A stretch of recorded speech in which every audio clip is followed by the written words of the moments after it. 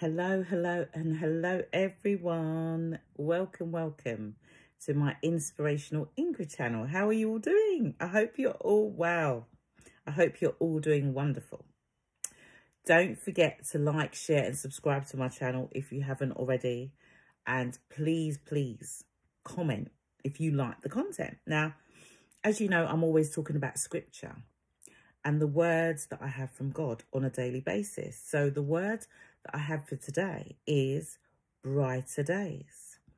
Brighter days. And that's because scripture upon scripture have just been imputed into me. You know, the Lord keeps saying brighter and brighter days. And I was actually meant to post something like before, and I'm only managing to do it now.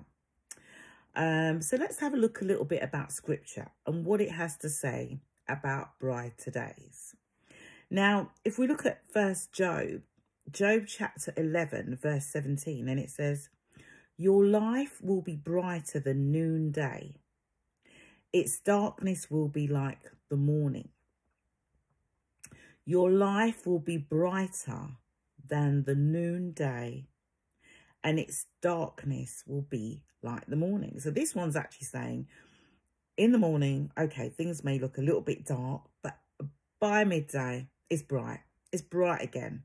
Things have actually changed. Things have actually turned around, okay? And as you know, Job's life, it started dark, didn't it?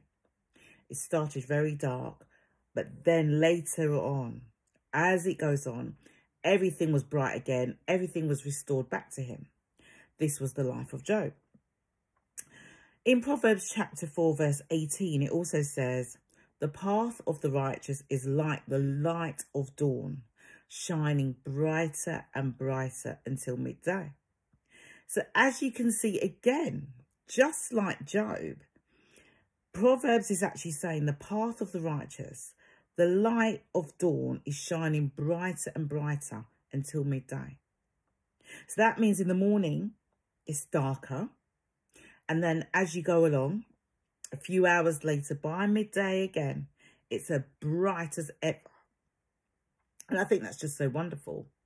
I actually did a post today, actually.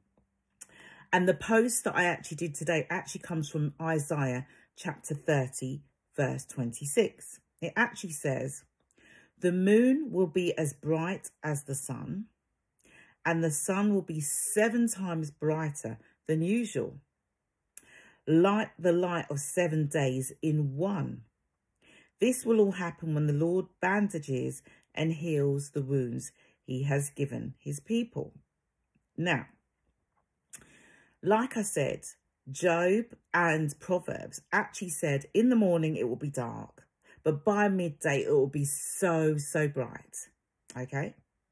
But in Isaiah, it's actually saying the moon is bright, but the sun will be 7 times brighter than it usually is. It will be 7 times brighter, as if, you know, you've had 7 days into one. That's how bright it will be. So bright. I mean, recently, all across Europe, they've had this extreme heat wave. It's been extra hot right now. So hot, it's actually a state emergency. I mean, people can't cope. So if you actually look in Isaiah, it says the moon is bright, but the sun is 7 times brighter. So if you can imagine the sun being 7 times, isn't it more scorching?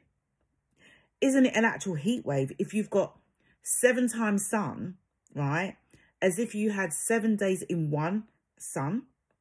So you could imagine, say if today it was like 29 centigrade. Imagine that times 7. You can imagine, right? So I'm thinking, wow, that is extreme heat. But an actual thing is, God is actually talking about in the Bible here. He's actually talking about our lives and how bright they will be. And it's actually talking about people that have actually been broken in Isaiah. People have actually been broken.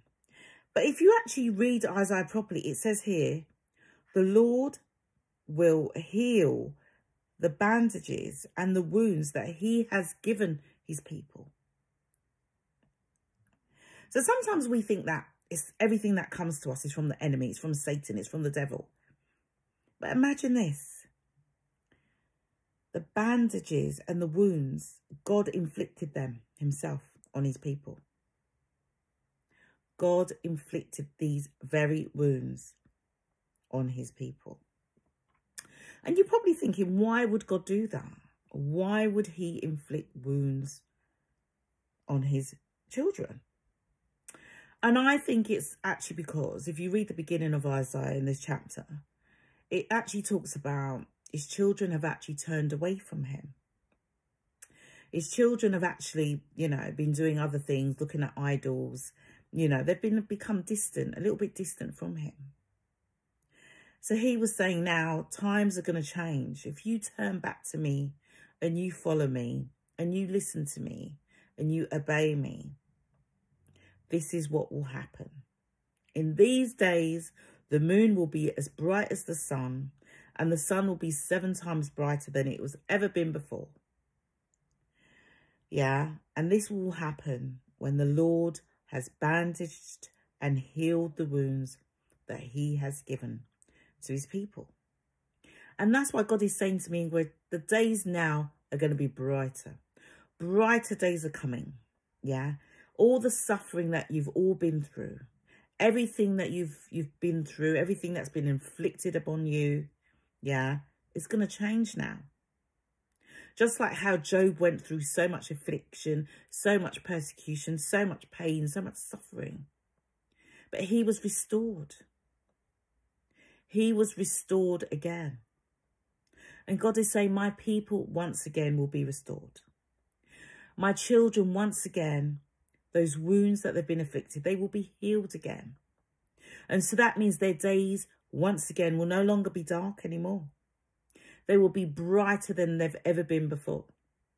I mean, if I think about this morning it was raining. Yeah. It was raining and it was pretty dark. It was pretty grey. It was pretty dull.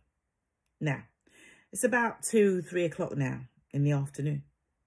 But you see, by midday, the sun was shining. And the sun is still shining. So that just proves what God actually says.